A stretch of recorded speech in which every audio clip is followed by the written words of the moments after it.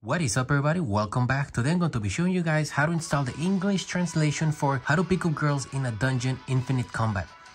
For those of you that don't know about this game, it follows the story of the anime. You are in a fictional city of Orario and you play as Belle Cranell, which you're part of the family myth. With this said, let's go ahead and get started.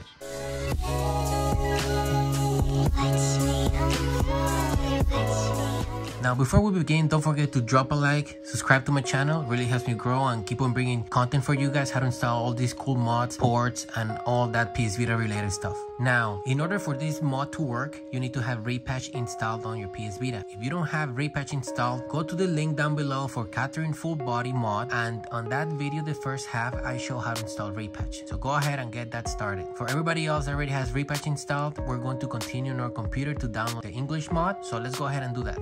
On your computer, you're going to open up the PS Vita mods table and you're going to click on the mods tab. You're going to scroll down until you find the letter I and you'll see, is it wrong to try to pick up girls in a dungeon? If you click here, it's going to open a Reddit post. It has no links to the rePatch folder, but you can go ahead and read the changelog description for the mod. I will be linking down below this paste bin that has the mega folder that we need to download the English mod. You open that mega link on a separate tab and you're going to download the file, which is 237 megabytes. Once you're done downloading the English mod, on your computer, you're going to extract it, and once it's extracted, you're going to see three files: a readme for pre-patch, the readme for the original manual if you want to patch the game yourself, and the rePatch folder. Inside the rePatch folder, you're going to find the game code, which is PCSG01002, and this contains our English mod. So what we're going to do next is we're going to plug in our PS Vita and we're going to transfer this to the rePatch folder. Now that your PS Vita is connected, you're going to open up your PS Vita drive and you're going to navigate to the rePatch folder. Remember, patch and rePatch are two total different folders. We're transferring this to rePatch. You're going to drag and drop the English mod to the rePatch folder on your PS Vita. Once it's done copying, you can eject your PS Vita and we're going to continue over there. And we're going to navigate to the rePatch folder just to double check that everything has been copied correctly. This is the game ID you're looking for and those should be the files. Now, what's left to do is opening up the game and check that everything works correctly. And if you copied everything right, you should see the intro movie should be in English. Once you see that message, that means that the mod worked.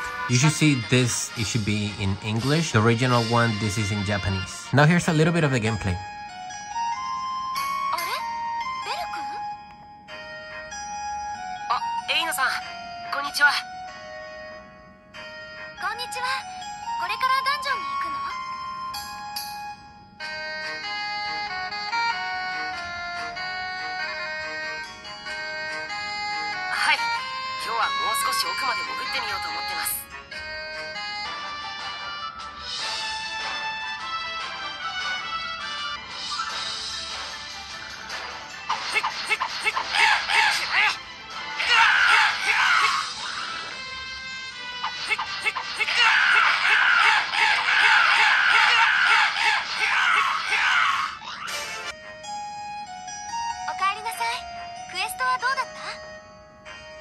That's some of the gameplay. I hope you guys enjoy. If you guys found this video useful, don't forget to like, subscribe, and I will see you guys next time.